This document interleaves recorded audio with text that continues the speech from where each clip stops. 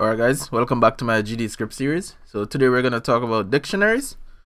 So a dictionary is a data container that has key value pairs, and it's similar to JSON in a way that you could actually add any data type to it.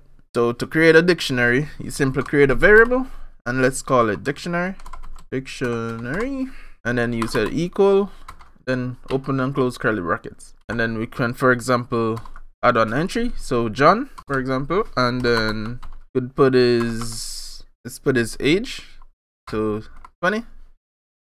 That's one entry, the key and value. So in order to access a dictionary, you could simply come down to here and say dictionary, period key, and John, as if it was a variable, and let's just print that out.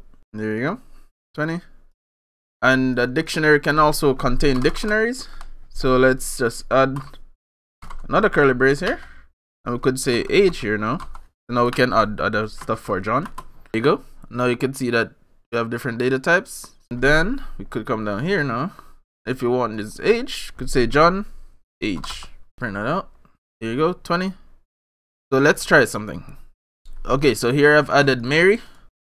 To add an item to a dictionary, for example, let's add someone named David. So for example, let's type let's type dictionary David equals age, gender, genome.